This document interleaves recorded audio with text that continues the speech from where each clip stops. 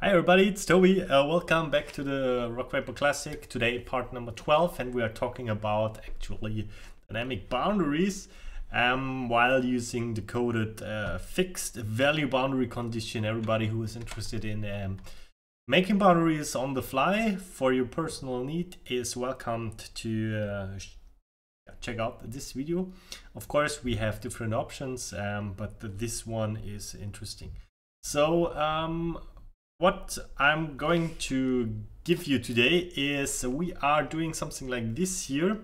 So we make first we make boundary conditions that makes all the vectors from the outlet normal, and we apply a constant value here, and I will give you, like, you know, the hints about making it more dynamic with the time. So not to waste your time, because you know, and I know time is money, and it's you see that I have no time for even shaving my face, but that is not a big deal because I'm not out anymore. So good. What we did is actually we made a steady state, we made the transient case. So what we are doing is we just copy. Let's copy the transient case and making a coded fixed value. So we just copy paste all the case into another case called coded fixed value. So for you as a hint, what we did wrong actually in terms of physical correctness is that if we have our smoking pipe, yes, we have actually had here had an inlet, so we force the flow with a fixed value going in. However, this does not make sense at all, because we are just, you know, sucking here, taking one shot, and then it's done. So what we want to do with the dynamic boundary first is, okay, we want to apply that the flow is going out here, and the flow should go out normal to the faces.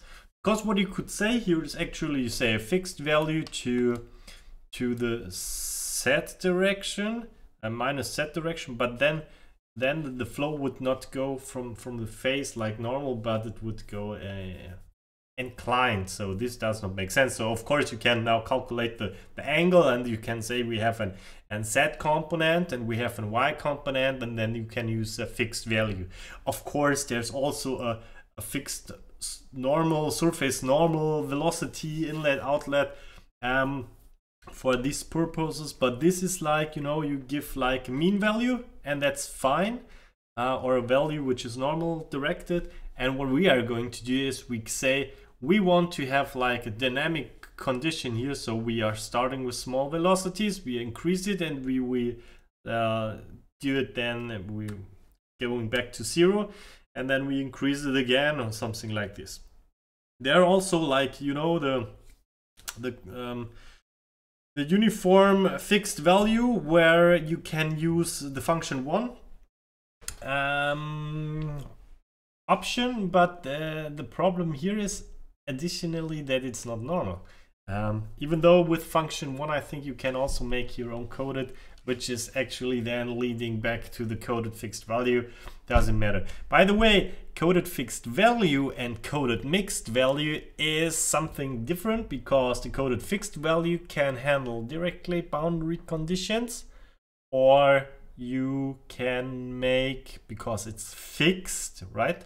So there's nothing else you can do. With the coded mixed, you can use directly boundary condition, you can make a zero gradient boundary condition, and you can make a linear slope in between, so something between directly and a gradient condition, which is called also Robinson condition.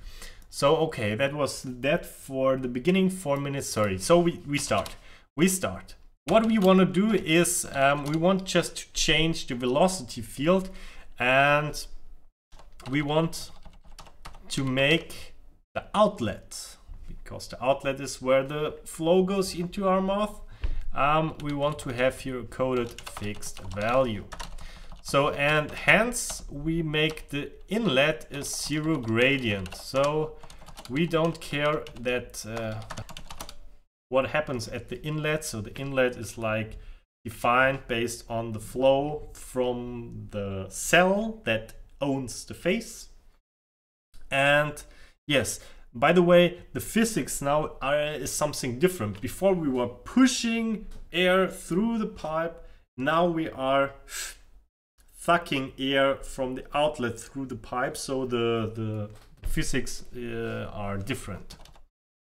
Okay, so now we just wrote here a coded fixed value. So you can ask me, what the heck, Toby, why you know that there is coded fixed value? Well, I am using OpenFOAM for a long time now, and the next question is, how do we need to, or how we set up this boundary condition? I want to show it to you.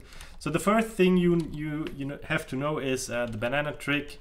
So if you are not aware how or which boundary condition you can use the banana trick. It's called banana. You just write here something which is not valid.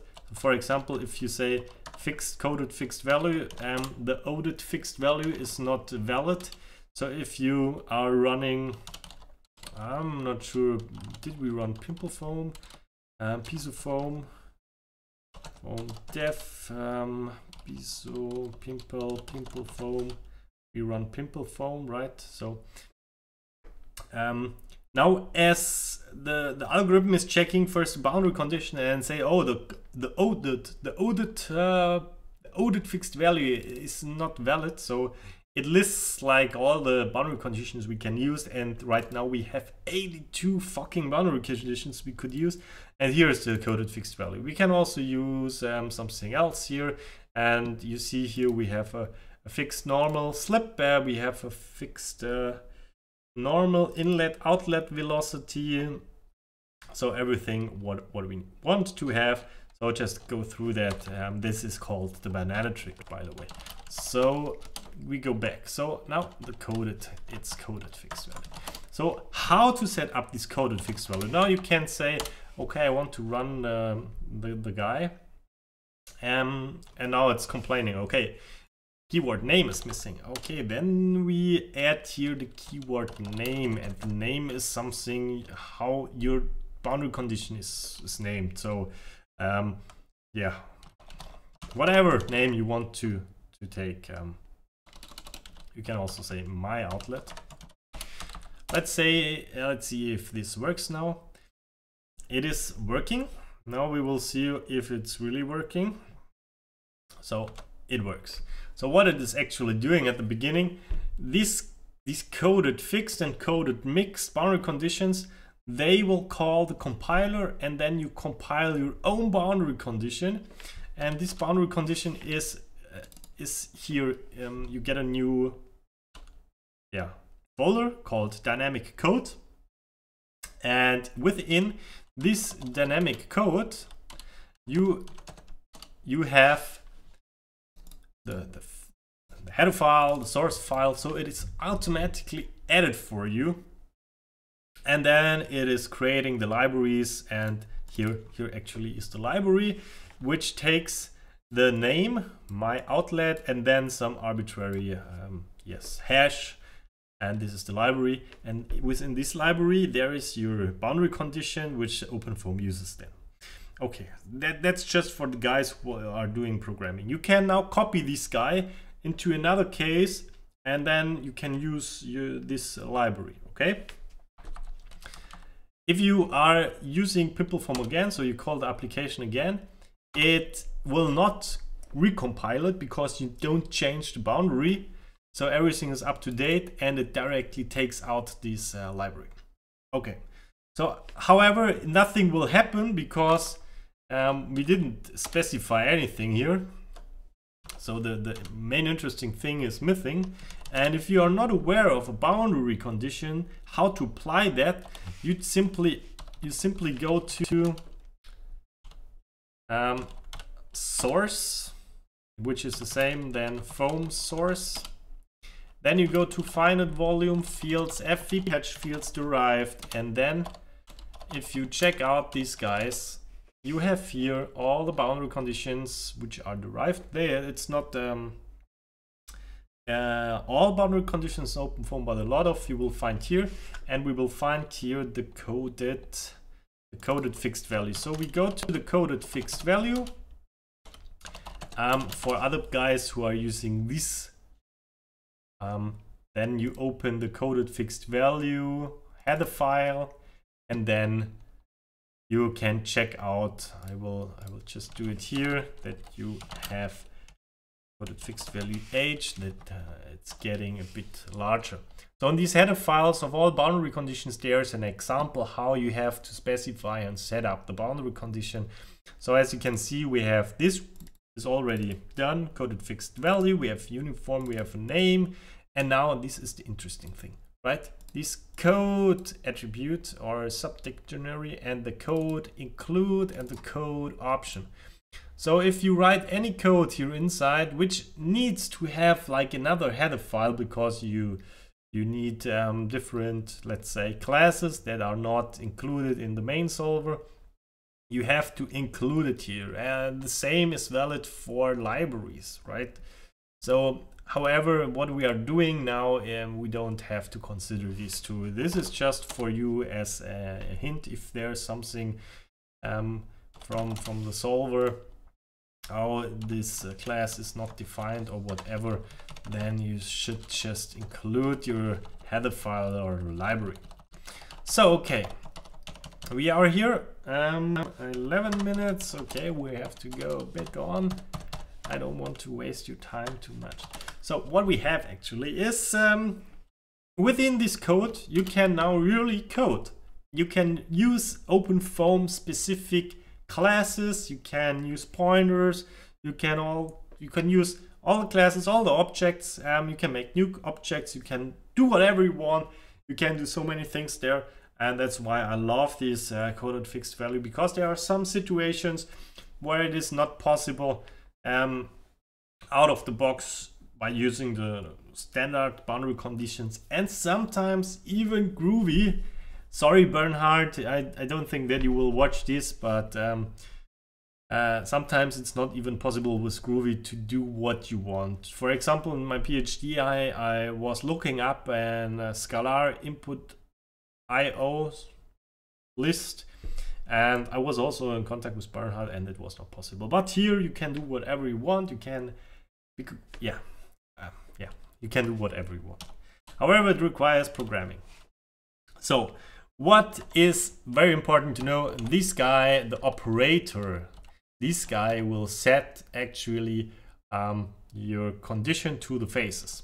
So what you can do now is we make first a vector, right? This is a class. We create a new object, my vector, or outlet, whatever you want to name it. And we specify this with 0, 0, 0 point, let's make it 1. So the velocity is 0 in x, y, 0 in y, and 1 meter per second in z direction.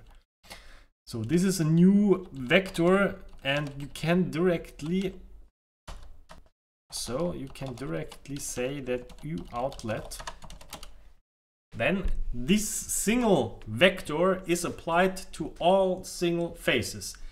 So the operator knows, okay, I get a single value, a single vector, but I have to use this single vector and apply it on all faces, okay? So if we run PimpleFoam, but before we do that, we make here a banana test too, in order to see end time, no write right now, next write. We will use next write,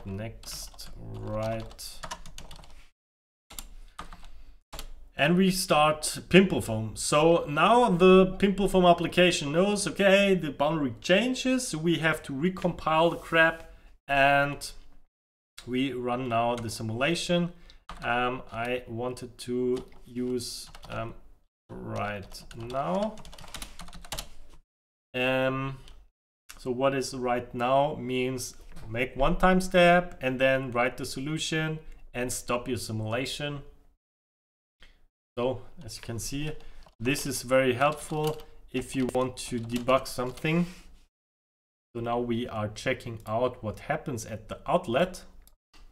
So you see here the velocity, and let's do it. We change these guys. All right. So we make the glyphs. I'm sorry that the power view is small compared to other things. My monitor is just too big. So we have,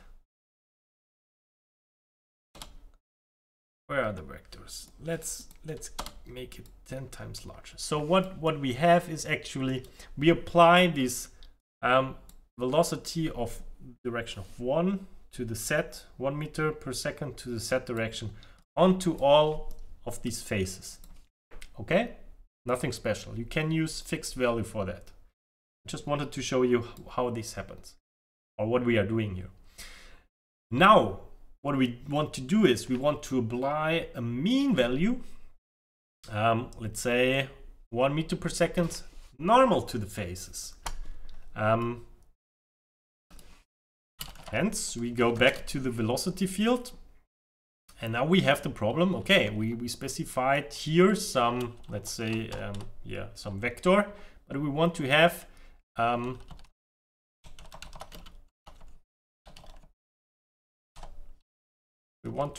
like an outlet velocity of, I don't know, let's make it 1 meter per second. But this 1 meter per second should be normal to the face, right?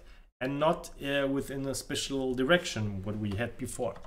So therefore we need to have access to the normal vectors, so that we get the normal vectors, the direction, in order to create the correct values. So for this, we first need to know how things work. Okay. So for any reason, now we are going into the programming.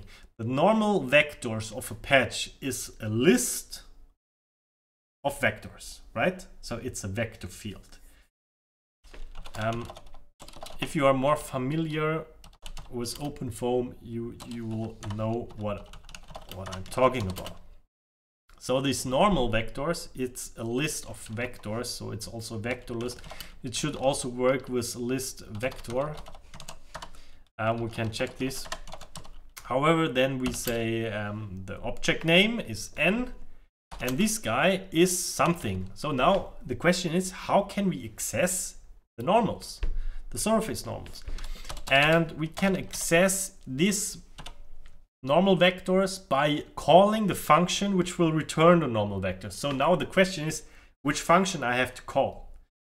And now it's going to object programming, object-oriented programming. So now you have to know what is the word this. This is actually the object we are working in. So we have the coded fixed value. This is a class, right? And we made an object of this class, coded fixed value, and this is this object. So that means knowing what is a coded fixed value, what is that? So the coded fixed value, which class is it? Then you know that this is the object of this class. And in order to get this, it's for beginners, it's hard. For people who are not aware with programming, it's even harder to understand this. I hope I can guide you here through. I have also videos regarding programming, which I will explain a bit more about these things. So, okay. So we are going to the Doxygen, which is very important if you are programming, and we type in coded fixed value. So then we take the first one, as this is like, yes, the guy we are searching, and we are searching this one of this coded fixed value FV patch type. Yes, why is it like this? Because it is like this. It's C++ in programming.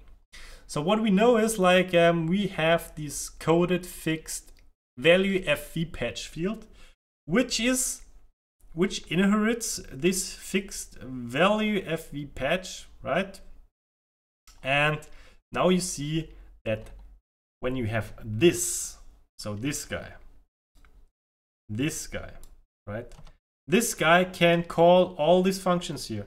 It can call this function and this function and this function, which is not too much, but as it inherits the fixed value FV patch field, if you click on that here, you will see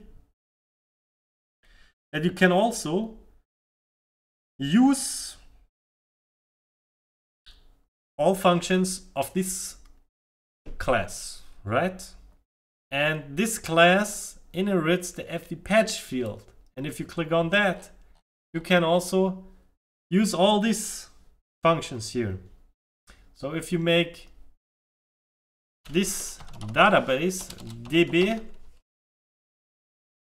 it will call this function. And why it knows that it has to call this function from the FV patch field, because it is not implemented in the coded fixed value FV patch field. It doesn't exist there. It doesn't exist in the in the fixed value FV patch field. There, if you just check it out here, it's not there. And then it is implemented here. So, and then you will get access to an object registry. All right. So now you can check out, okay, we can now return the patch normal gradients, for example, if you're interested in that. However, we have to call the patch, which will return an FV patch. And within this FV patch, we can call the function NF, which returns the phase normals. So the function we are looking for is NF, right? So, however, NF is not included in this FV patch field. So you will not find any NF function here. However, it is included in the FV patch class. So what we first have to do, we have to do constant FV patch is this, and then patch. So what we do, this object, which is based on this, is calling the patch, right? And it is calling this function, and this function will return a constant FV patch and then an ampersand. So that's why I have here constant FV patch ampersand. This will return a reference to the class FV patch. So now we have with patch here. So this guy, this patch is now, as it is written here, patch is an object of class FV patch. And as this is an object of FV patch, we can call functions from the FV patch now, and we can call the NF. And as you can see, it's a vector field which will be returned. So you can simply make, after you have this, you can say constant vector, we have it already, vector field patch, and then NF. So the difference between this operator and the point operator is that this guy is a pointer and this one is a reference. This is something related to C++. Okay, so n stores all surface normal vectors of the patch outlet. That's it. I hope this was clear. We have 24 minutes already, but this is it's more now into programming. I wanted to avoid that, but I think maybe people are interested in how these guys, how these things are working. So, however, as it is here, you know, it is actually the same. You see above, it is actually the same. You can do what you can do to make it, to speed it up, you can also make vector field n2, doesn't matter. You can also make it like this, patch nf. I'm not sure if this works, or something like this, or something like this. So this within these brackets will return the fv patch, and on this you apply nf. So you can do whatever you want to do. You can it's like, you know, 1 plus 1. It is a is 1 plus 1, b is a plus 2. It's something like this. You can also write b is 1 plus 1 plus 2. So it's the same, right? Okay. And now we have we want to tell, okay, please apply this velocity of 1 meter per second to all faces. So now the problem is that, yeah, how to do that. And now we have to make a scalar field.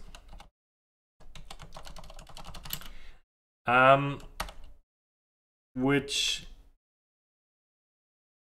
has the scalar field, the size is the size of the faces we have, and we specify for each face now the vector we want to use. Or not the vector, the mean value, for example. And in order to do that, we specify first this size.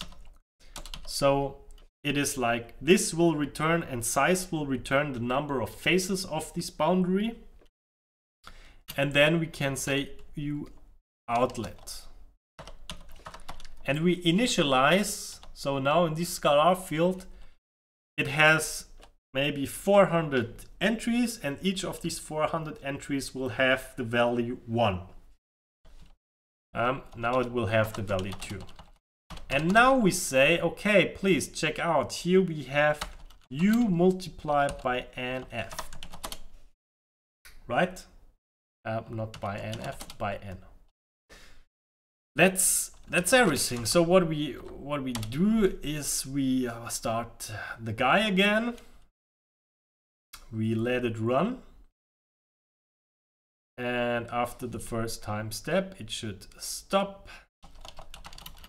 We will check it out, what happens. We check out the outlet. We take the glyphs, which are here. And we just apply that. And now you see all the vectors are normal to the faces. And of course, as some faces are somehow crappified, like here, they are inclined, or these guys here, yes, you will have different vectors, and that's it. So this was the first introduction to the coded fixed value. I think we stop now, as we have 28 minutes already. Time dependency, as I mentioned, I want to add this stuff here too. Actual time. So we want to know when we are running the simulation, which time we do have. So the runtime of our analysis. So we have, this is a scalar, right? The time is a scalar. We name it t, or you can name it time. And how we can access to the time now. So we start again with this. This is again a coded fixed value fv patch field object, and so nothing is working here. So there is no time, right? So we go into the fixed value FV patch. You will find nothing regarding time here. By the way, you can also directly see here public member functions from the inherited FV patch field, public member functions from the field, which is actually, if you click on that, you go one class deeper and deeper, and you see it's here. Doesn't matter. So here, if you check out this, there you will not find any time here too. And if you check out others, you will not find any time. Nothing. I'm sorry, there is no time. But we have this guy, the database, and this will return the local object registry and all fields that are registered. So in the OpenFOAM database can be checked out. So this object registry, if you click on this object registry, you can check out. So here, if we have this object registry, we can call the function time, which will return an object of the time. And probably if you go deeper and deeper and deeper, I probably think it's in the time state and it's a dimension scalar the time, then you will have here somewhere the value which will return the value. But this is something else, right? So we can directly say, okay, this, so the coded fixed FV patch field can call this function database, which will return a time object. Here we have it here. Database will return. We can apply this time, right? So we can then say, okay, we call the function time, and from this we call the function value, and now we have the time, right? It's very simple. If you want, get into these guys with Doxygen, and it's important. I believe, if we are interested, if you are interested in programming in OpenFOAM and you want to do more fancy thing, it's very hands-on to get familiar with Doxygen. Otherwise, you are lost. Even I would be lost if something like this would not be, if something like this would not exist. Okay, and now having this time, so okay, I'm going on and going on, but I want to close this thing. If you now have the time, you can simply make if-else things, or you can use functions like sinus or cosinus. So what you can do is you can say, okay, we want to make a scalar outlet, and if time is smaller than 1 second, you say view outlet is 0.1 meter seconds, else view outlet is 0. And now you have a time-dependent boundary condition, because yes, if the time is smaller than 1, you apply here onto this scalar field, you initialize it with 0.1, otherwise you initialize it with 0. And then, of course, the vectors gets different. By the way, you also can directly make a vector field u here, which does have also the size, so the amount of faces, and you say u outlets multiplied by n, and you say, okay, you push this vector field to the operator. So this should work.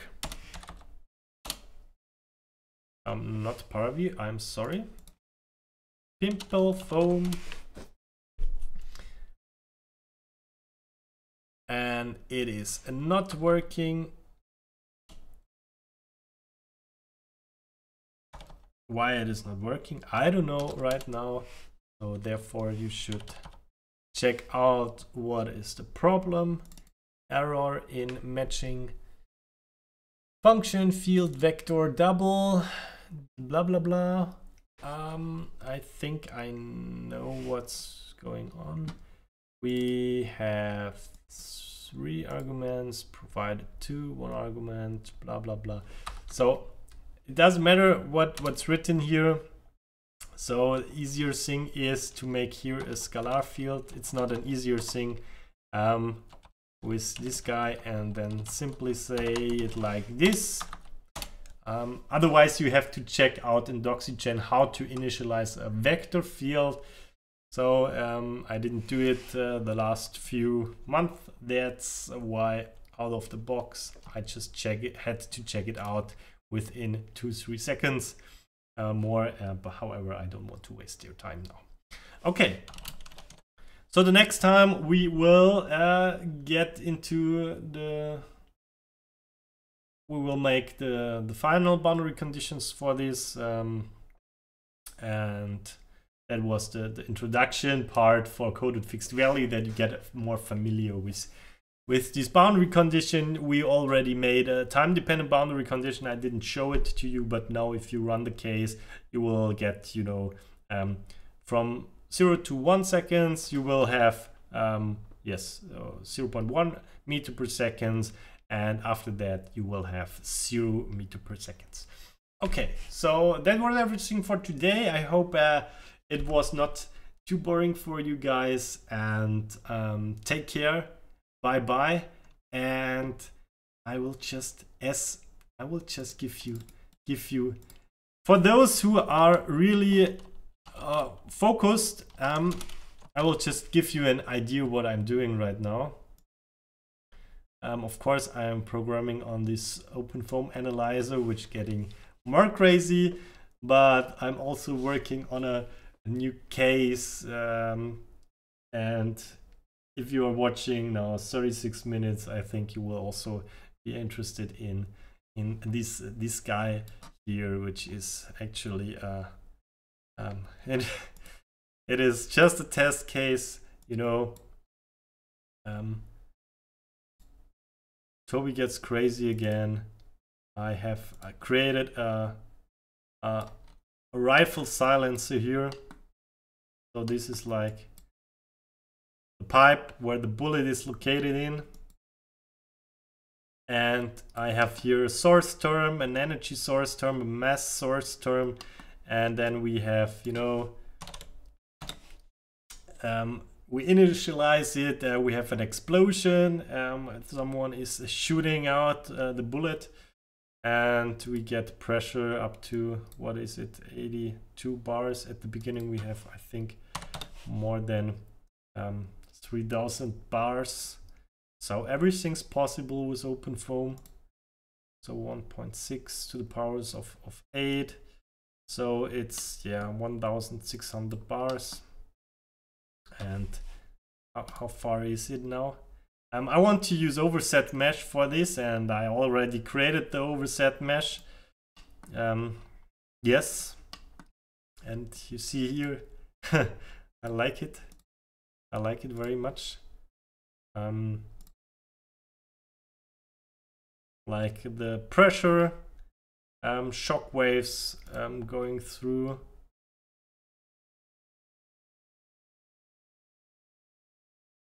I have to check out once that I don't have to change these guys always. So very, very interesting. Velocity of 1900 meter per second. Very nice. Nice guy. You can look forward for some nice videos, probably. However, this is, you know, I'm always interested in new things. Yes, thank you for watching. Hope it was interesting. Maybe we should talk about some setup of these guys too. And if overset mesh is working, I will shoot the bullet out there. And yes, bye guys. Take care, keep foaming, and still watching my videos. Bye.